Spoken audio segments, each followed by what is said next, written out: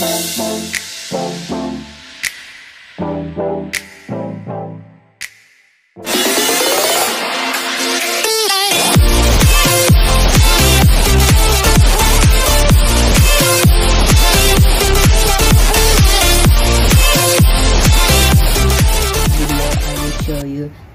multifunction shell of the Arduino board. First, we will describe about the detail of the multifunction shell. First, this is the LED. The LED will connect into pin digital 13, 12, 11, and 10, and the LED have 4 lights. The LED 1, 2, 3, and 4. Next, this is the buzzer. The buzzer is used for the sound in an experiment. We can use the sound to make a song also. Next is the switch, the button switch. We can control our experiment by using them. Next is the 7 segment. We use this to show the number, or we can show the word or letter in this segment.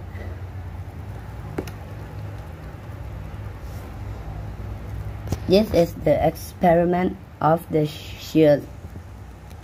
The first experiment is using the LED to make a light function. Next is we use buzzer to make songs, and we use the switch to make an experiment for the LED light, and we use the function shield to read the resistance, and the last one is we use the 7 segment to tell us the digit of number and other things that it can do. So this is the first experiment. This is the code in Arduino. First, we set the LED into pin 13, 12, 11, and 10. And then we set the LED into output. In 1 second, the LED will high. And another in 1 second, the LED will delay for 1 second. And this is the experiment. You can see that the LED will light out in 1 second and low in 1 second. And this is the second experiment. This experiment will use the buzzer in the shield of the Arduino board. First, we set the buzzer in pin 3. After that, we set the buzzer into put out, and the buzzer will high and delay 1 second, and then the buzzer will low in delay 1 second too. It will be like this. This is the third experiment. In this experiment, we will read the resistor. First, we set the port 1 into analog 0, and we'll connect the LED into digital 13, 12, 11, and 10. After that, we set the LED into output.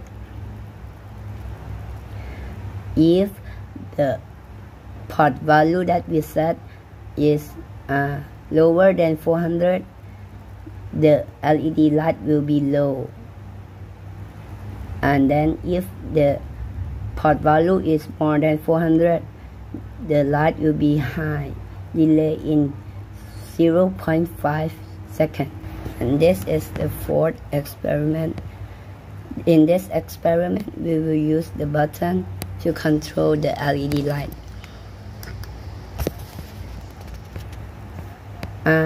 We set the button 1 into analog 1, and we set the LED into pin 13, 12, 11, 10.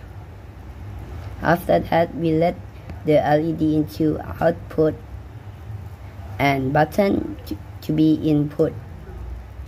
So after that, if we press the switch one time, the digital light will be high, or the LED will be high.